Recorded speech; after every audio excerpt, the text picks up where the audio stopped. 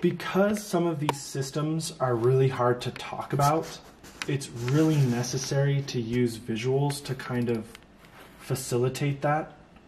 This whole thing right now is a map of how the game is going to work. And I had to map this out because the ideas just kind of like really tangled. And it makes a lot more sense now that I've mapped it out. When talking to other people and collaborating, trying to explain this without visuals is ridiculously difficult.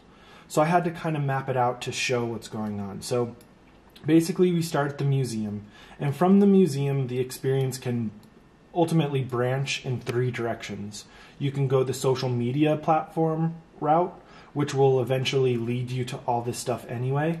You can go the mobile app route, which again will eventually lead you to all this stuff.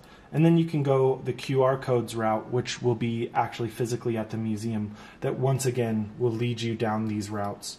So essentially all of these branches still get you here. You'll just have different experiences along the way. And so basically the way it works is the app gives you information about the location according to a blank map. And as you play the mobile app, as you beat levels, your map starts to generate. So those pin locations have relative location to where they could be. And then as you do QR codes and other sort of web versions, you start to get keys that will unlock the location of the map.